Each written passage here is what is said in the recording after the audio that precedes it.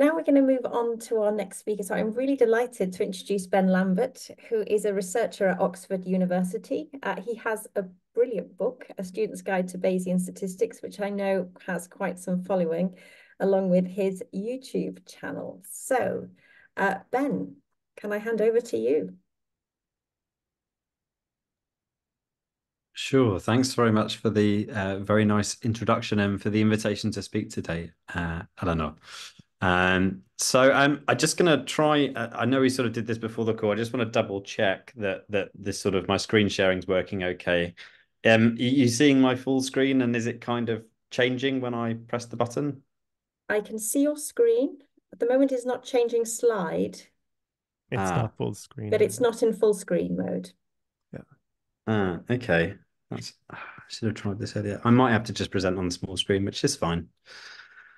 Okay, let's try this. So if I go Perfect. out of this, hold on, let me just try this. Hold on. Is that changing Yes, slide it now? is. Yeah. Yeah. Okay, sorry, it's not entirely optimal, but there we go. Anyway. So yeah, thanks again for the invitation to speak today. I thought it's really good that Mark is. I really enjoyed Mark's plots he showed at the beginning about the growing popularity of Bayesian stats, and yeah, I completely agree that one of the main reasons behind that is the uptake of methods that we use to do applied Bayesian stats in practice, particularly Markov chain Monte Carlo, and that's really what I'm going to talk to you about today.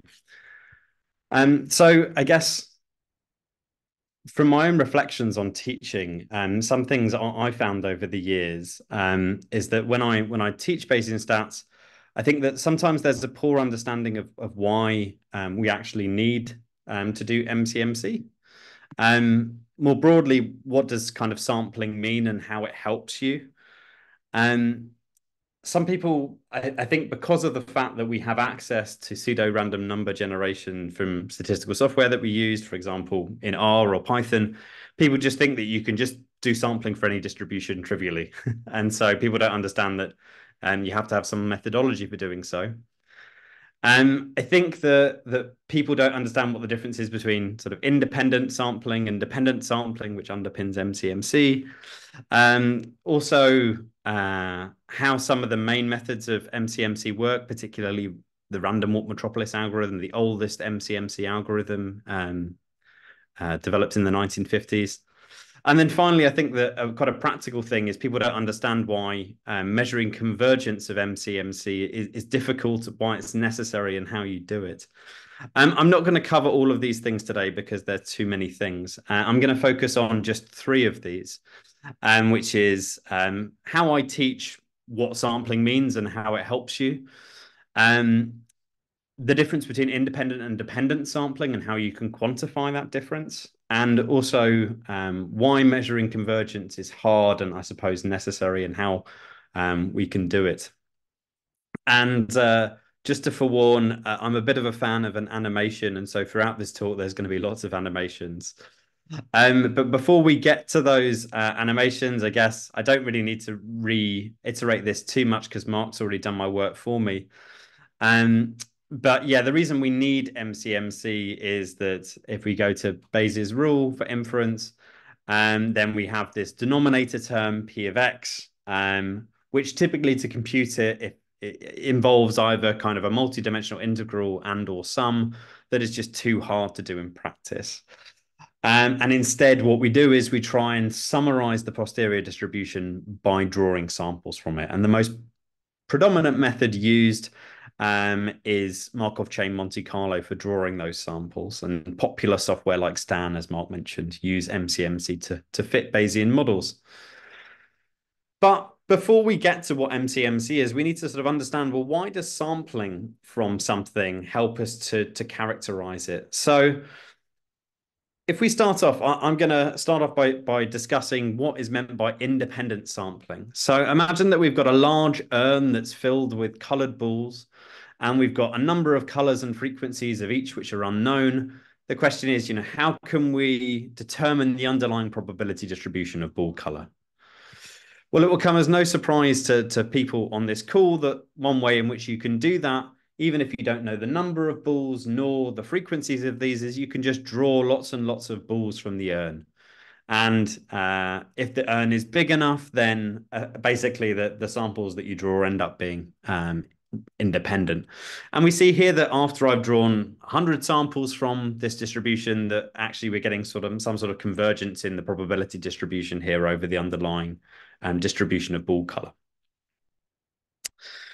So here, yeah, drawing one ball from the urn is the act of taking a single sample. And if you imagine the urn is kind of large and perhaps the balls are swishing around, then drawing samples from this urn is doing independent sampling. And we've seen that it gives us a very efficient way of gaining insight into the probability distribution of ball color. The question is, can you also do this for continuous characteristics? So now imagine that we've got an urn filled with balls of different sizes. The distribution over those size of balls is unknown. Can we use the same method to characterize the underlying probability distribution? And of course, the answer is yes.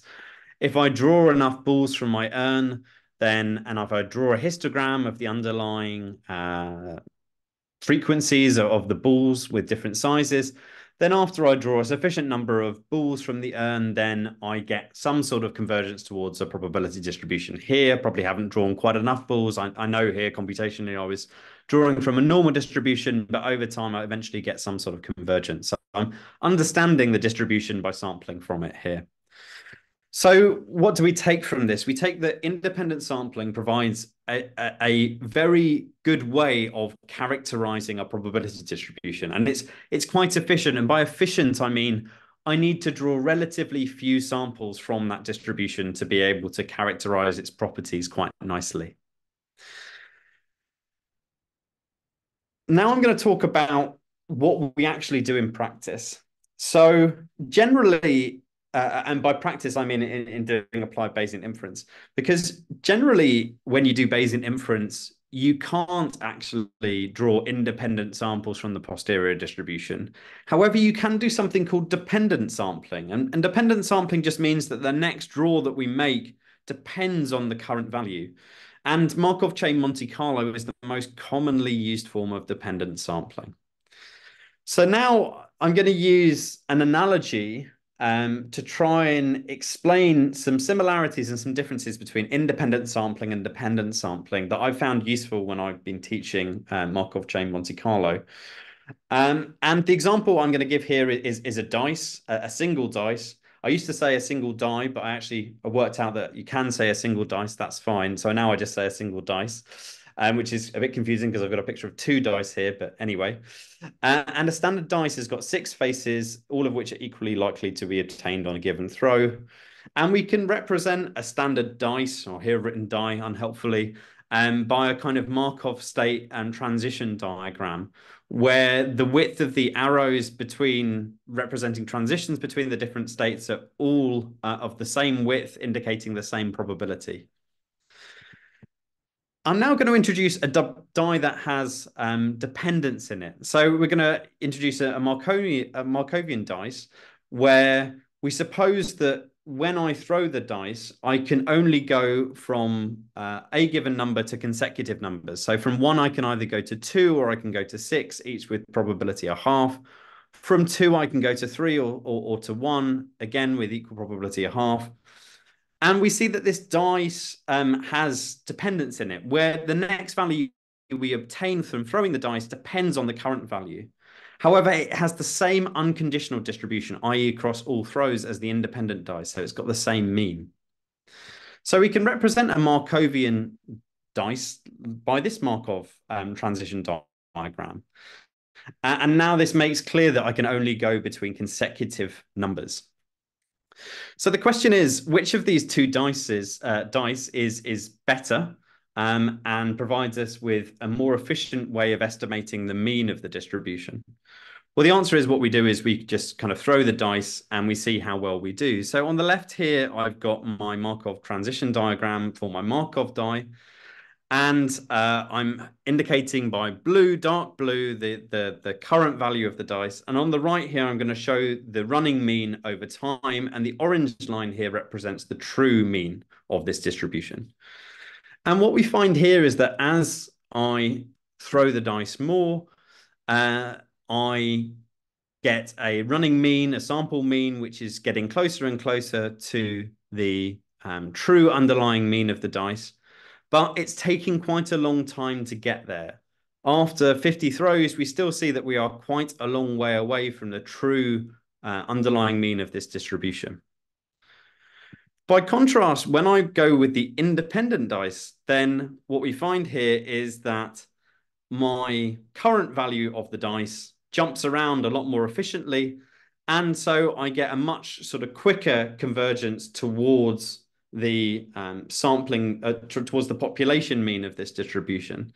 And so what we find here is that an independent dice provides a more efficient way of trying to characterize a distribution than a dependent case. And we can actually represent that relative inefficiency of dependent sampling by a concept which is known as effective sample size. And so we basically quantify the effective sample size, or we quantify the performance of a dependent sampling algorithm by this concept, which is called effective sample size, which is considering a given number of iterations of a dependent sampler. It is the equivalent number of samples from an independent sampler, which we regard as a kind of gold standard way of finding out about a distribution. And the quality of a dependent sampler depends on the level of dependence. The more dependence we have, then the greater the gap there is between an independent sampler and one that has dependence. And so what we find is in the calculations for calculating the effective sample size in MCMC is that as the level of dependence goes up, the effective sample size goes down. I'm now going to finish off by discussing MCMC convergence. And as I said, I think this is a concept that has both theoretical and practical implications of understanding it. So I'll dwell on this a little bit.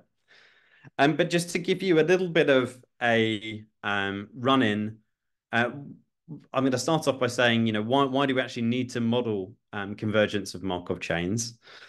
And if we go back to the actual steps of the random walk metropolis algorithm, then what happens is that you start off with some sort of arbitrary starting position, which has been generated from some arbitrary proposal distribution, which by definition often usually isn't the posterior distribution. And then for a range of iterations, we then propose a new location using some sort of a jumping kernel. Here I'm using a symmetric jumping kernel.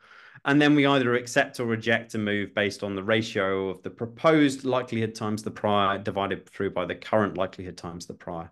And if that is above some number u, which has been drawn from a uniform distribution between 0 and 1, then we accept that location. Otherwise, we remain where we were in the next step. But why do we actually need to model convergence in the first place? Well, the point is that we start off with this initial proposal distribution, which isn't actually equal to the posterior distribution. And then we repeatedly take steps using this metropolis accept reject rule. And that gives us a sampling distribution as a function of time. And under quite a general set of assumptions, we're guaranteed that asymptotically, the sampling distribution should converge to the posterior distribution. But in practice, we can't wait an asymptotic amount of time. We only have a finite number of samples. And so I guess the question is, when practically can we assume that the sampling distribution generated by our sampling algorithm is a good approximation to our posterior distribution? And one answer to this is to monitor convergence of a single Markov chain to a stationary distribution. And we can imagine doing this, and we can ask the question, is there a problem in doing that? And to explain this, I'm going to use an analogy that I actually got from Bob Carpenter, as many of you will know, is one of the key kind of members of the STAN development team.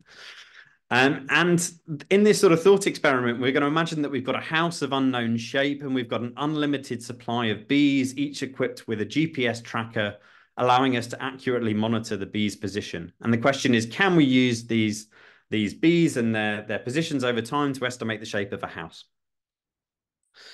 So what we can do is we can release one bee at, say, a random location in the house, and then we can monitor its path over time.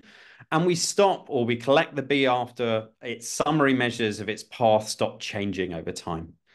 So we can actually do this. And so I've got my bee here, and I'm going to release it in the house. And what we find here is that we leave our bee for a certain period of time, and we think, oh, I've clearly left the bee for long enough now, and that must be the shape of the house. But then I go and I talk to some sort of colleagues, and they say, well, no, typically when I release my bee, I sort of leave it for longer than that. And so you go back and begrudgingly you let your bee go again from the same location, and you think, well, they're probably talking nonsense. Oh, and then the bee goes into a completely new area of the house, and you can clearly see that the shape of the house wasn't what you thought it was previously. And then you go and you speak to your colleagues again and again. They say, well, that still doesn't seem long enough that you've left your bee there. And so you sort of release your bee and you wait even longer. And to your utter surprise, eventually the bee goes into an entirely new area of the house. And so clearly the amount of time we'd waited previously wasn't sufficient to determine the outline of the house. So you can ask the question, well, what's the actual shape of the house? And this is the actual shape of the house here that I sort of computationally generated. You'll see that the bee hops across between corridors here at certain points in time. That was a sort of imperfection in the way in which I've done this. But yeah, you can see that I've concocted quite a weird kind of example here. But you can see the direct analogy between trying to work out the shape of this house and trying to explore a posterior distribution where you might have isolated modes or different parts of the distribution that are hard to access. So clearly monitoring convergence of bees or your Markov chains, if you use only a single bee or a single Markov chain, it's very susceptible to the curse of hindsight. You can say, well, now we've definitely converged to the posterior, but we hadn't done a minute ago. And that's particularly the case because chains often get stuck in subregions of parameter space. So what's the solution to this? Well, what you can do is you can release lots of bees at dispersed locations in parameter space. And effectively, you can stop recording when an individual bee's path is indistinguishable from all others. So here I release my bees at disparate locations in the house. And here, clearly, because the bees' paths are largely non-overlapping with one another, I know I need to wait longer. And so if I wait a lot longer, then what we find here is that the bees' paths all kind of overlap with one another. I probably still needed to let my bees go for longer such that all of the colors were homogeneous here. But you get the idea is that releasing multiple bees or using multiple Markov chains from randomly dispersed locations or over dispersed locations in parameter space is generally a better idea. But you can see from the way in which I've hopefully introduced this that this is, again, not a foolproof idea. You can still have areas of high probability mass that you're just going to miss from doing this. However, the more kind of chains you have, then the greater, the lower the chance you have of actually missing something that's important. So, all else being equal, I always say, you could always have more chains I suppose it's a bit of a trade-off between that and computational time. So in conclusion, from what I was just presenting on, sampling and more generally MCMC, I found in my experience to be fairly poorly understood. And it actually has a lot of practical implications because our main tools for doing applied Bayesian inference these days revolve around MCMC. And knowing some of the details underneath those, I found to be critically important, particularly MCMC convergence. And what I've found as well is that animations can certainly help with the story.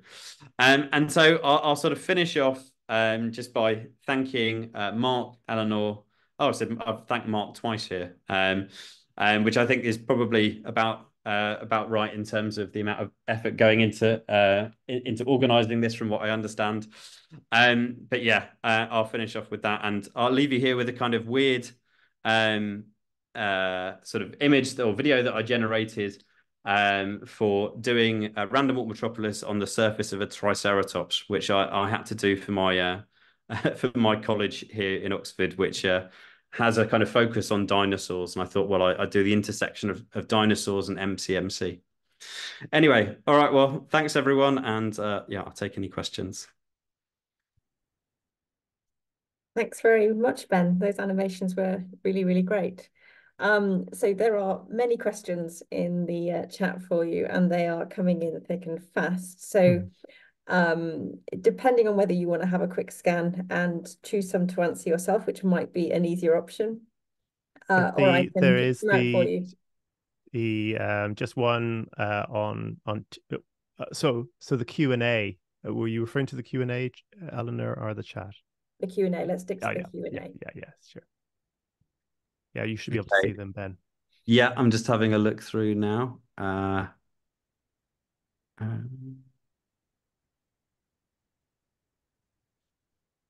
So go on. No. Go, you start us off, Eleanor, sure. So one of the questions is, do you have real world examples where a posterior distribution is not unimodal and simple like a normal, but complicated and therefore difficult to fully explore by MCMC, especially if you've only got one chain? Yeah, I mean, often so I work in an area of science, computational biology, and the models that we have there are often highly nonlinear, sort of differential equation based models, and differential equation based models are great. They've been highly successful across the sciences because you can express a lot of complexity in a relatively small model. But that complexity is also a curse when it comes to doing sort of inverse, thinking inversely about what parameters cause my data, because you can often have, particularly if you don't have that much data, you can have very disparate parameter sets causing the same data. And that's particularly the case if you've got a system that's got periodicities in it. So if you have lots of like cyclic behaviors in the data and you don't have that much data, then in theory, your posterior can be quite degenerate, because you can have a given frequency or twice that frequency, say, also generating a data. So that's, an example where we do find that for sure. Okay, thanks for that. Right, let me try and pick out another question for you. So a question about thinning and whether you would specifically mention thinning and perhaps how you would go about that and to sort of motivation for it. Yeah, it's a good question. I'm not an expert in thinning. I know a lot of people have thought quite carefully about the optimal ways in which one can thin Markov chains. I guess my slight cynicism is I've always found the choice of thinning to be often a practical one, which is that I don't want to hold all of this data representing all of my posterior samples on my machine or on a cluster or whatever, just because I've got lots of parameters, and often it's just pragmatically set to minimize that kind of footprint I've found. Because, I mean, ultimately, there's no real benefit to thinning because you lose information by thinning. It's just a case of, you don't want to necessarily hold on to all of these posterior draws.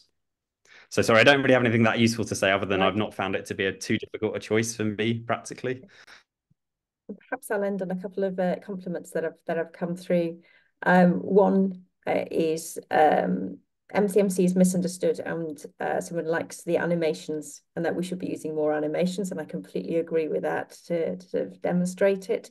And another request for you is that you continue releasing videos for the Student's Guide to Bayesian Statistics book, and the book and the videos are awesome. So there you go. That's very kind. Yeah, I mean, it's one of my sort of New Year's resolutions almost, is to continue making lots of videos, because, I do research, but I continually think that perhaps the videos are as useful for people as the research that I do. And so I'm in the moment I'm working on an area that I did think about talking about today, but I thought perhaps not, was the area of Bayesian non-parametrics. So specifically talking about Dirichlet processes and lots of the other kind of exotic Bayesian processes that are now sort of starting to be used by the community a bit more. And that's something that I'm actively working on at the moment, is trying to produce some material on that. So yeah, so I'm thinking about it for sure. Brilliant. Thank you ever so much, Ben.